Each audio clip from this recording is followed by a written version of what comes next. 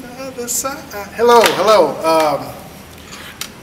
I'm not good at this. And we'll be interviewing Kristina Spicer about her YouTube channel, The Other Side. Yes, I'm very excited. The Other Side, I started this maybe a few months ago.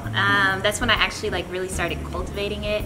I've had this idea for some time now. I always wanted to get into media. I'm a journalist, and I've done interviews and stuff for work in other people's companies, but my motive for getting into journalism has always been to show a positive side to the Black community, because a lot of times Black people feel that the media portrays the negative side of the African American community. And so I just wanted to make a point, like, if I'm getting into journalism, I'm gonna be that voice, be that positive voice for everyone, so that people really can see how great we really are. So I am very dedicated to this channel. I really want it to flourish. I'm gonna work hard for it. Yeah. Okay. So you're gonna focus more on entertainment, nonprofits. It doesn't matter. It's like anybody who has a good story to tell, who is doing something positive for themselves, for the community. It doesn't matter. You can be super successful already, or you can be building your success. Either way, I really want to spread that message out to the world.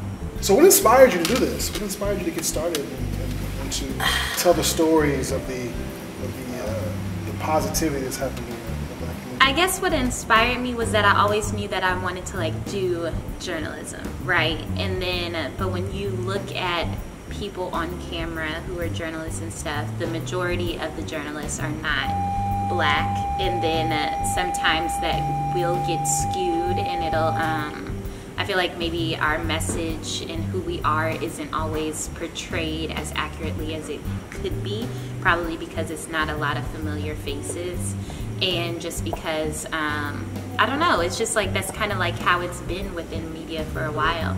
So it was like, even though I knew that I wanted to do this with my career, I didn't want to follow the same path that everybody was doing and just tell the normal stories, or kind of like follow the trend of like, oh, if it's a reality star or whatever, we're gonna talk about all the negative things that they're doing in their life, because that's not the message that I want to send. Like, if you are a reality star, I'm pretty sure there's something positive about your life, or you might be a reality star and you have multiple businesses and stuff like that. That's what I want to shed light on, rather than the drama and stuff that they're caught up in. That's definitely a popular direction to go. Yeah.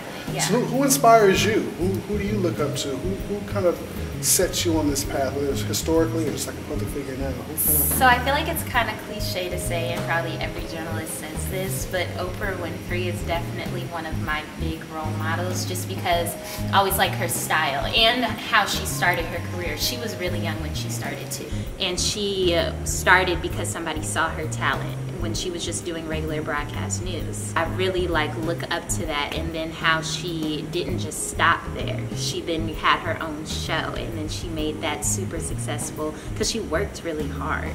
And now she owned her own cable network and stuff like that. So that's where I would eventually want to take my career, and not just stop because, okay, I have a little bit of success, so I've interviewed a little, some people. It's not just about me. It's really about me wanting to make a difference for the world, and hopefully be able to inspire somebody else one day. That's good. That's good. Well, we look forward to seeing where The Other Side goes. Thank you. And tune in next time.